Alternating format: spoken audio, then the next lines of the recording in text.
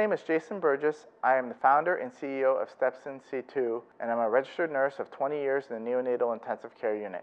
I created Steps Insitu to bring everything from a simulation lab, which could cost hospitals thousands upon actually millions of dollars, and I've shrunk it down into an application. This application can be brought anywhere and used at any time. I felt like a real simulated environment should be real. It should allow you to make any decisions, not just the steps for success, but you should be able to make steps for failure. Software is a great way for us to explore these decisions. I started with a program called Steps, and they were done on index cards.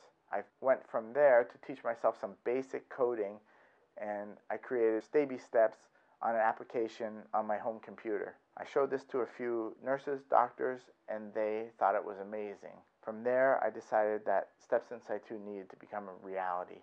I chose Chop Dawg Studios because they have everything that I possibly can need, from a graphic designer to programmer and developer. They were able to be upfront with me and give me exactly what I needed for a price and within my budget. They were always available for me, and whenever I sent out a text or an email, I got response almost immediately.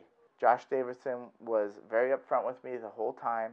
He had no problem telling me what the price would be after we went through all the steps that were required, and he stuck to that. The overall process of working with Chop Dawg Studios was pretty seamless. It involved a lot of communication back and forth. We had weekly conferences to touch base on where the progress is. There was some times where I wasn't happy with the direction, and I voiced my concern, and it was quickly remedied. And within a week, we were back on track and going strong.